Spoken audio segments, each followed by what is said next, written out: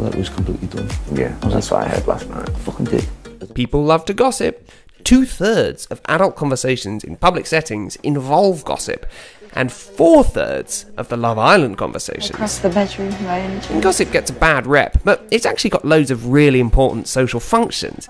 It helps you learn things about other people. More before. Did he? Sent her DM. Build friendships, strengthen the group, and it's fun. So, Curtis, are you missing your dancing? Of course, gossip can be used for evil, to bitch about someone. I think he likes her, but I think he's finding it hard to crack on with her with you here. But surprisingly, that's normally the least common use for it. However, certain people have dark personality traits, and narcissistic, self-centered people are more likely to use gossip in social situations to hurt people for their own gain. Never seen that before. Because you can't.